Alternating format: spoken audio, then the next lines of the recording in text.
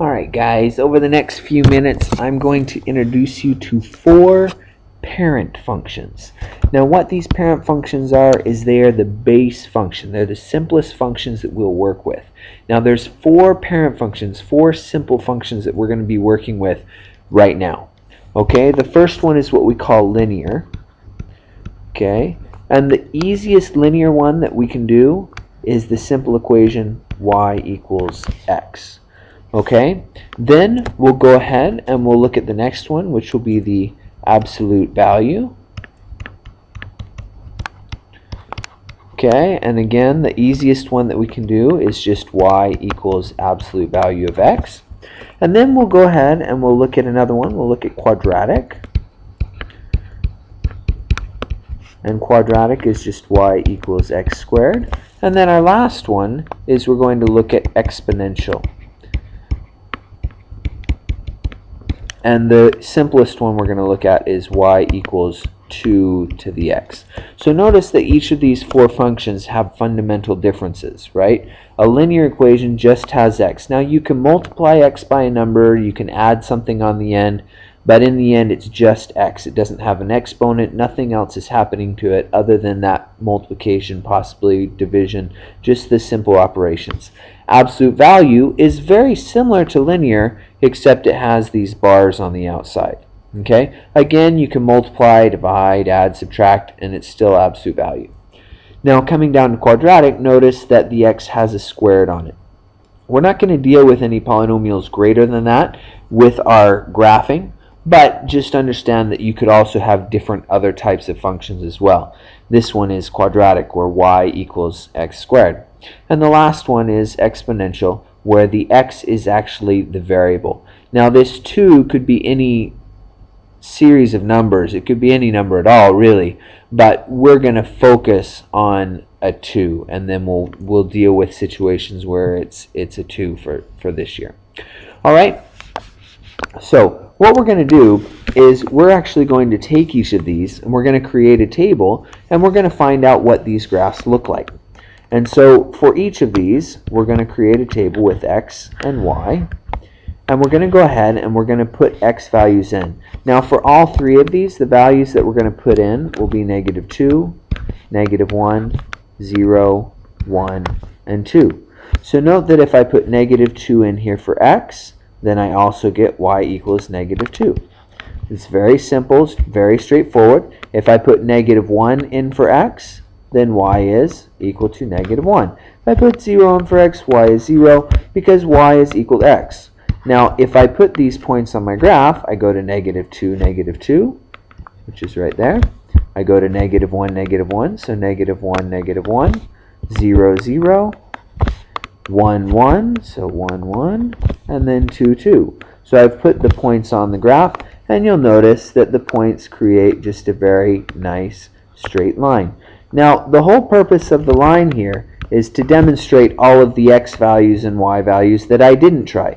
I didn't try -1.5, I didn't try 1/2, I didn't try 1/3, but those numbers would also result in points that would end up on this line. Okay, so there's your linear. It's a nice straight line. Let's consider absolute value. Now you should have worked with absolute value before. Now what absolute value is it's actually a distance from 0. So when we look at absolute value and we say, okay, I'm going to do y equals the absolute value of -2, the result is how far is -2 from 0? Well, if we look at a number line, and I go 0, -1, -2, right? -2 is 2 spaces away from 0, so therefore y will be 2. Now, if I put -1 in, that would be the absolute value of -1, which is the distance of -1 from 0, which is 1 space away. 0, of course, is no spaces away. If I go to 1, then a +1 is still a +1 space away. Because when we talk about distance, distance is always positive. 2, of course, will be 2 spaces away. So I go ahead and I put these on. I go to x equals -2, y equals 2. X equals -1, y equals 1. 0, 0, 1, 1, 2, 2. And so there we've created our parent function of the absolute value. which if we connect the dots should look something like this and something like that. Okay, again, these are the simplest forms. We can change it around, which is what we'll be looking at over the next few days, but for now this is the simplest form of the parent function. Alright, note that there is a vertex. Okay, that's what this point is called. It's called a vertex, where it bends and it goes back up. Okay, let's look at the quadratic function. So again, we're going to go with x and y. We're going to put the same numbers in. Notice that each time I'm trying to put the same numbers in for x so that we can see this relationship. So here I'm going to go y equals -2 squared, and of course -2 times -2 is 4. -1 is -1 squared, so -1 times -1 is +1. 0 squared is 0, 1 squared is 1, and 2 squared is 4. So now I can put these points down. So -2, 4, so -2, 4. -1, 1, so -1, 1. 0, 0, 1, 1, and 2, 4. Now notice that this one is not a V like the absolute value was, because it's not straight like this, right? You notice it starts to kind of bend. And so this one has to be a little bit more of a curve, okay? So please don't draw this as a V, because it's not. This one is actually what we call a parabola. Okay? The absolute value was V-shaped, and then the parabola is the quadratic, which is U-shaped. Okay? Now, in addition, this one also has a vertex, okay, which is our turning point. And again, you can multiply, add, subtract, which will change the position and maybe how tall it is, whether it's stretched out, but it will still have this general shape of a U. All right? Let's look at the last one, which is exponential. So here we go, x and y. We're going to put in -2, -1, 0, 1, 2. So if I put in -2, that will be 2 to the -2 power. And you may remember that that's the same thing. Since it's the negative exponent, we can rewrite it as 1 over 2 squared. And 2 squared, of course, is 4. So that's 1 over 4. So -2, 2 to the -2 power would be 1/4. And then we go -1, so we'll go 2 to the -1 power, which of course is 1 over 2 to the first power, which is 1/2. Okay?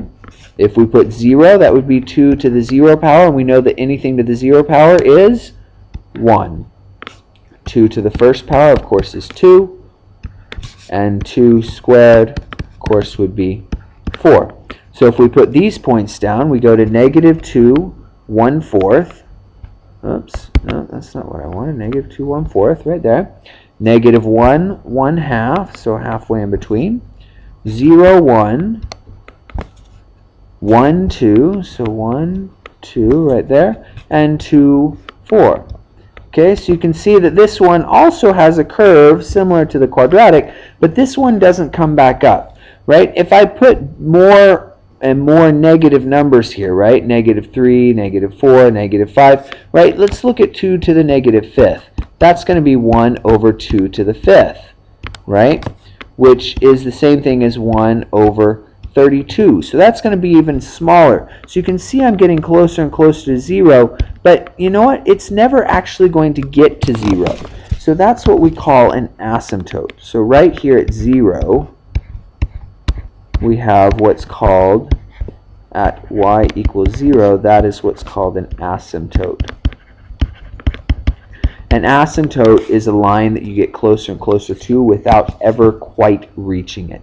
No matter how low that x gets, how big that negative number gets, it's still going to be 1 divided by that. So it's going to get really, really close to 0, but won't ever quite get there. So then we'll just kind of fill in the dots. Of course, it's going to get steeper and steeper as we go this way.